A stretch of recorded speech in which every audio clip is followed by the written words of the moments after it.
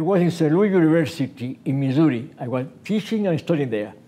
At that night, at 10:17, the same time that Armstrong landed on the moon, I was watching the TV, looking forward to the landing, until they announced the Eagle has landed. And Armstrong, for the first time in history, stepped on the moon, leaving forever this kind of a footstep as a symbol. But what he did, he performed, he achieved it, and he was so proud of it.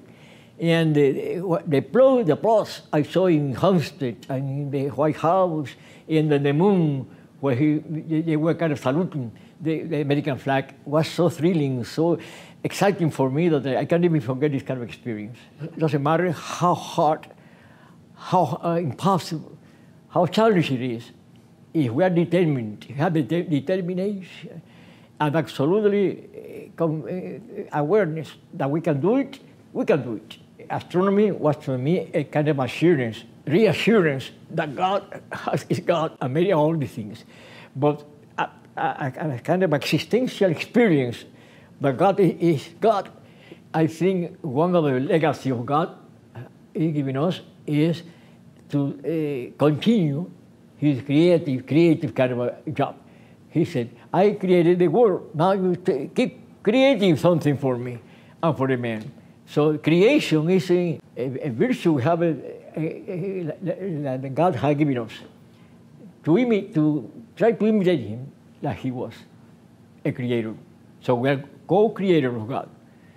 Everything we created is like a cooperating and continuing the work of creation.